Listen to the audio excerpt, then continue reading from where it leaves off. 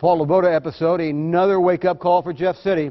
Loboda says he did nothing wrong, never came on to any female interns, and while not all lawmakers participate, that frat house atmosphere is there in Jefferson City if you look for it.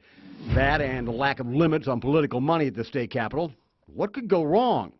Well, here's an idea. Shrink the legislature. There's 163 members of the Missouri House, 34 senators, fourth biggest in the nation. We'll keep the 34 senators, but shrink the House down to 50 members. And rather than voting for representatives by districts, you vote for slates, teams of candidates. A Democratic slate, a Republican slate, Libertarian slate. In fact, no matter any third party. In fact, third parties then might have a better chance, and supporters think it would push policy over politics. And an independence man, Winston Apple, is trying to get this very plan on the Missouri ballot. He's approved to circulate petitions to get this to a vote in 2016. Hey, it's a start. It's my minute.